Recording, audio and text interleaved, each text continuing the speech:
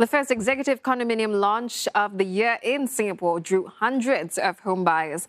Located in Tampines, it is one of at least two ECs slated to launch this year. Market observers expect steady demand for them.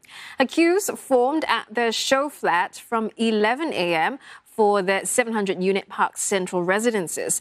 It is the first new EC in the East since 2012 and is expected to be ready in 2023.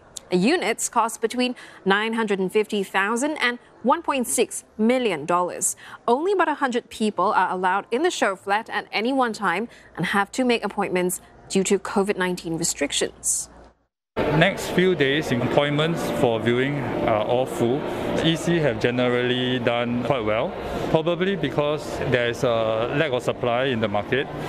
And also, secondly, the prices of private property has gradually increased, making the price gap between EC and private property getting bigger and bigger. You'll probably see more EC being launched in the next few years.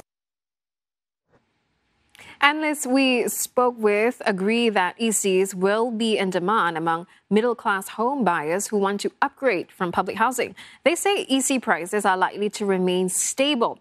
And that's because eligible buyers have limited purchasing power as their monthly household income cannot exceed $16,000.